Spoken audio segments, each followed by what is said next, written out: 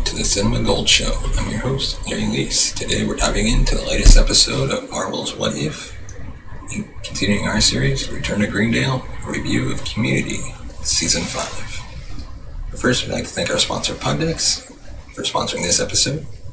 Poddex are unique interview questions and episode starting prompts in the palm of your hand. So whether you're a new podcaster or existing broadcaster looking to grow your audience or get more engagement, you're going to want to check out poddex.com. Use promo code Larry21 for 10% off your first purchase. And now let's get into Marvel's What If. Warning, this review contains spoilers for What If Episode 3. Episode 3 of Marvel Studios' What If animated series is an enjoyably ridiculous, twisty whodunit revolving around S.H.I.E.L.D. boss Nick Fury as he tries to work out who exactly is taking out his Avengers Initiative candidates before they had a chance to join the team. At first, the episode seems to be pondering what would have happened if most of the OG Avengers, minus Captain America, were murdered pre-battle in New York, but we later find out that the actual what if is what would have happened if Hope Van Dyne had joined S.H.I.E.L.D. and died in line of duty. If you're a regular subscriber or listener to the Cinema Gold Show, you probably know by now that our What If reviews are adopting a different format, more of a breakdown that we hope will satisfy die-hard fans, but also help younger listeners and viewers and those less familiar with the MCU keep up.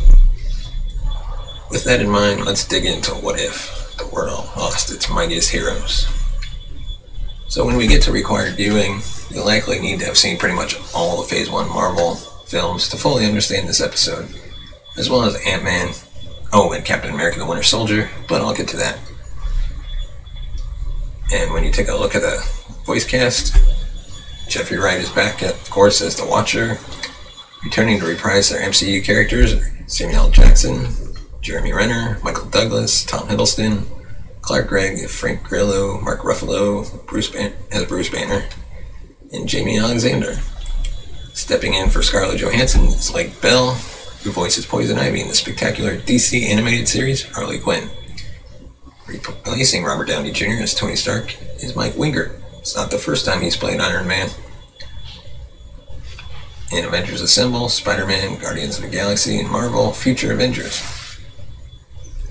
Stephanie Panicello is Betty Ross, and General Ross is Mike McGill, and not William Hurt this time. What's different, you may ask? Circa Iron Man 2, Nick Fury and Natasha Romanoff begin their attempts to bring Tony Stark into the S.H.I.E.L.D. fold, but instead of helping him fight the poisoning symptoms of the Palladium core in his arc reactor, they appear to accidentally kill him with the same injection. Natasha is arrested by Brock Rumlow and his henchmen, but easily escapes. Out in the desert, Agent Coulson finds the hammer. As Hawkeye trains his bow on approaching Thor, his finger slips and he kills the God of Thunder, dead with a single arrow. Hawkeye dies soon after. Meanwhile, Natasha tracks Betty Ross for help with Tony's suspicious death. Betty examines the antidote in the syringe, but Bruce Banner is hiding in her lab and Natasha uncovers him. Bruce hulks out and suddenly explodes in the midst of a General Ross-led ambush. Thor's death has attracted Loki and an Asgardian army who threaten to invade Earth. Fury strikes a bargain with Loki, hoping to uncover the person responsible for all the murders before Loki proceeds with his evil plans. In partnership with Loki, and with a crucial tip from a dying Natasha, Fury goes to the grave of Hope Van Dyne, aka Wasp, who, of course, became a S.H.I.E.L.D. agent in this timeline and died. We conclude that it was Hope who went to Odessa here instead of Natasha on a deadly mission that she described in Captain America the Winter Soldier. Natasha had been tasked with escorting a nuclear engineer out of Iran during the mission, but when she got to Odessa, she was attacked by Bucky Barnes, and he shot her through the stomach and killed the engineer she was with. Fury, and Loki disguised as Fury, confronted the murderer at Hope's grave. It's Hank Pym. He's become consumed by vengeance after losing both Hope and Janet on S.H.I.E.L.D. missions. Hope's not in his Ant-Man suit.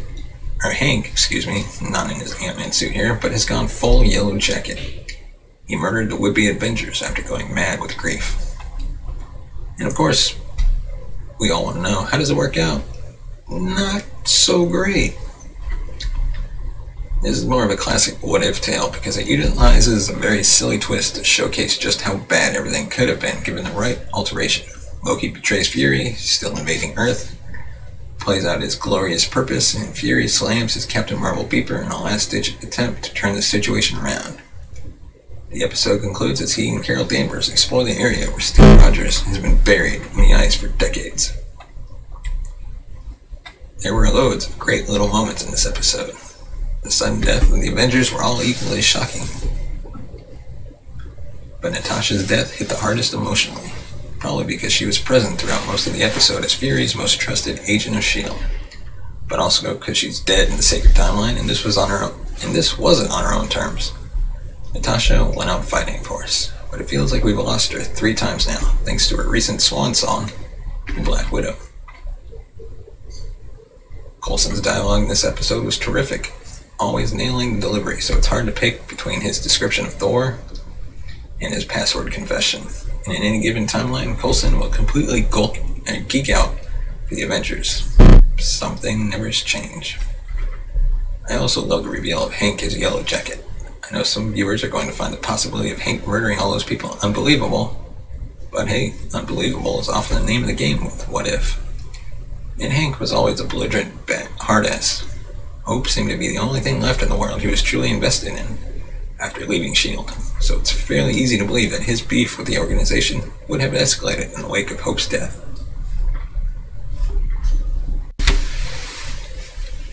And now we are on to our review of Community Season 5, A Return to Greendale. Warning, full spoilers ahead for this season. If you have not seen it, please watch, then come back here and let us know your thoughts in the comment section below. Leave it to Community to make TV history this season. No matter how Season 5 turned out, the fact that Dan Harmon returned at all was incredible and unprecedented. Some TV show creators have left of their own accord and returned later. But there has never been a showrunner who was essentially fired by a studio and network who then returned to that series. And yet, here we are with Community Season 5 being completed under Harmon's guidance after a year away. Joyously, it was an incredibly funny and entertaining season for the show. Yes, Harmon, along with Chris McKenna, who left when Harmon was let go, and returned alongside him as showrunner. Had a lot to prove here. I didn't hate Season 4 like some, but I also agreed it just didn't have the same alchemy that Dan Harmon's Community had. And this is a show with such a specific, unique voice that it is a big mistake to ever try to do the show without it. The Never Quiet Harmon certainly let his feelings about Season 4 be known going in, and clearly wanted to show that he could set things right again. Despite some major challenges that were out of his control, he did just that.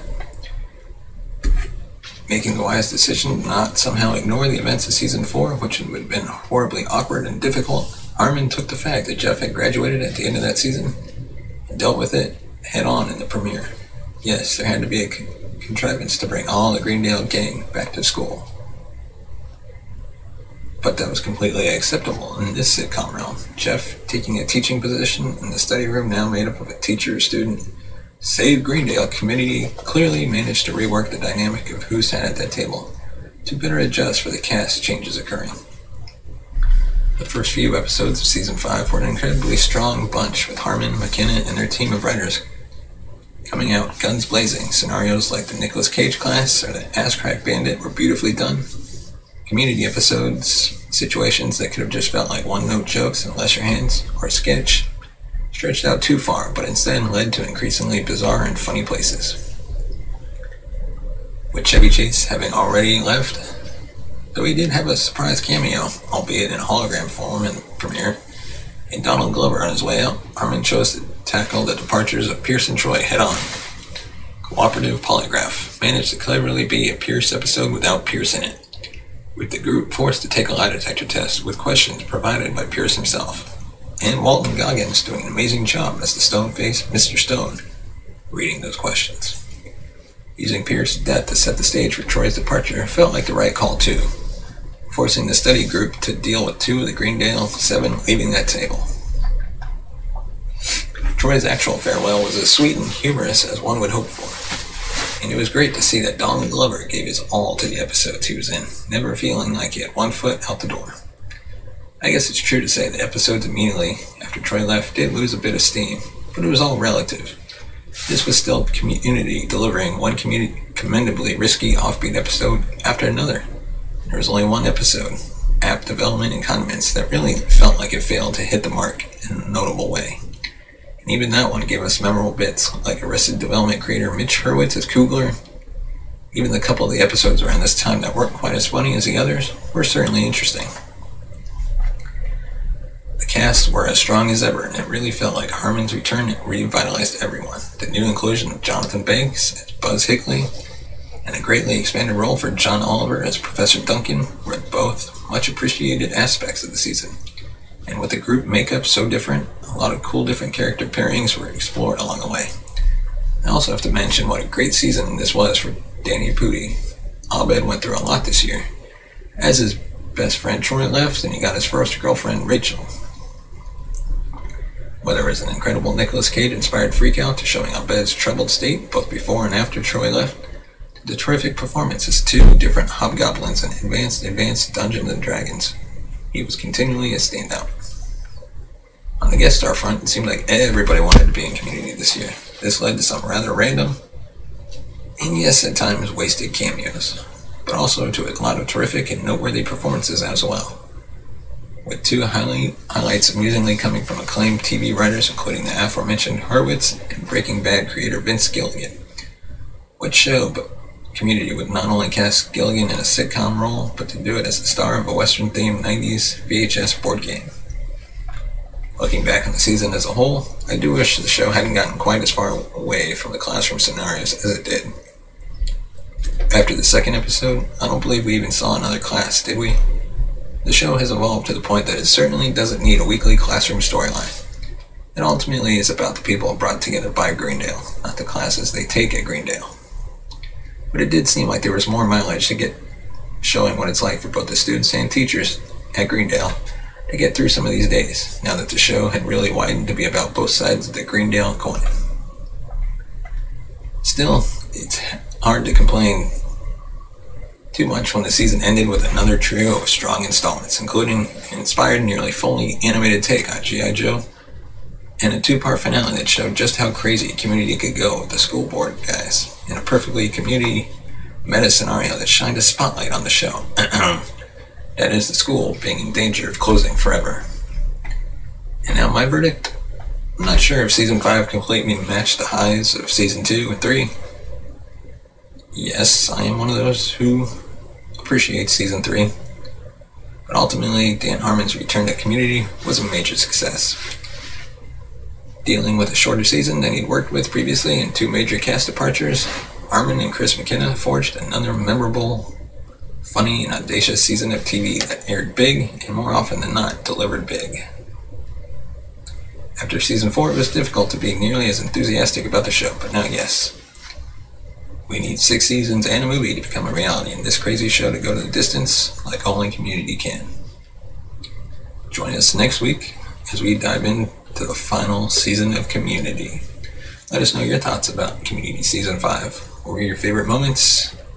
What did you like? What did you not like about the show? What were your favorite episodes? Let us know in the comment section below. And don't forget to hit that subscribe button. Give us a thumbs up. And thanks for watching, and we'll see you next time.